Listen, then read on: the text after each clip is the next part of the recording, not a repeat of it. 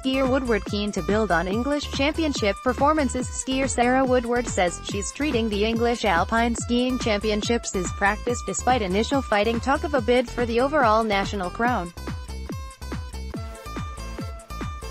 The North Warnborough ace missed out on the all-around podium by a slither last year and appeared to be gunning for top spot across Super G, slalom and giant slalom in Bormio. But the 17-year-old, who bagged bronze amid an international slalom field on Stelvio piste, played down designs on prize the rewarding consistency across all events in Italy.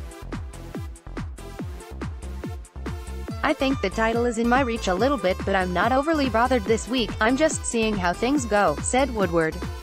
"It's good practice each race, dealing with nerves, being in a top position after the first run and having to deal with that and perform on a second run.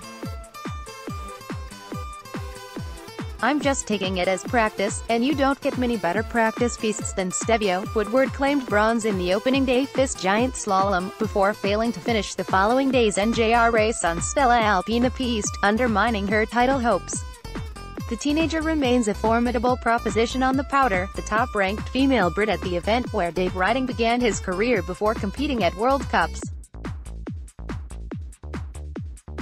And with a further slalom event and 2 Super G races still to come, the Hampshire star still has plenty of time to dominate in the Dolomites. "I'm the top Brit, I guess, but I think there's a lot of girls who are quite close in the rankings," she said. "It's competitive between the British girls, it's nice to be pushing each other on. It's always someone to beat, or someone chasing you." Snowsport England is the national governing body for skiing and snowboarding in England, aiming to inspire as many people as possible to try snow sports. Find out more about Snowsport England's affiliated clubs, athletes, competitions, coaching and campaigns here. http://www.snowsportengland.org.uk